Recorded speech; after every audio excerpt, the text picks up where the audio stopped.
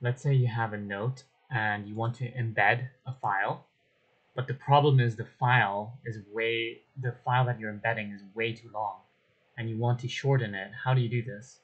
So what you do is, number one, you need to use Obsidian snippets. So I will put this link in the description, but all you have to do is copy and paste this snippet, and then you open Notepad, and then you copy this, copy Notepad, paste it. Oops, you don't need this. And then you save it, and you want to save it in this folder over here. You go to settings, and then you go to appearance, and then CSS snippets. You open the snippets folder, and then you have your snippets over here, and then you Control S, save it in this folder. Or actually, you save it anywhere, and then you drag it into this folder. So, I'm just gonna save it and call it whatever you want. So let's say test2, but then the important thing is you have to change this to CSS. So not text, but CSS. Press save, and then you just drag it really quickly. Let me try to look for it. Here somewhere.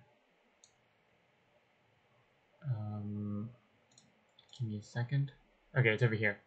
So you drag it like this, and then when you look at Obsidian, you refresh this, you'll see test2, and then you can apply it. I already have it called variable embed heights.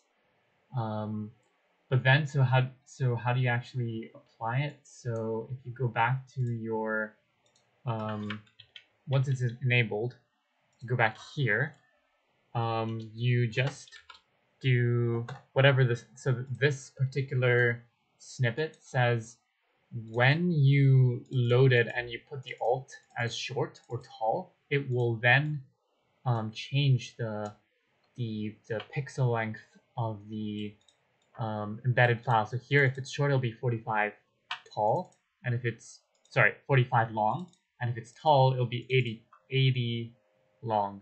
And I'll show you like this. So if you type here short, now it's much shorter, exactly what you want. Here I also made something called very short, and here it's very short. But to do that, you just need to basically copy and paste this, call a different alt, let's say very short, and then change the pixel number. Instead of 45, do like 20 or 10 or however short you want. So yeah, that's how you do it, guys. Thank you very much for watching. Hope it helps. Leave a like.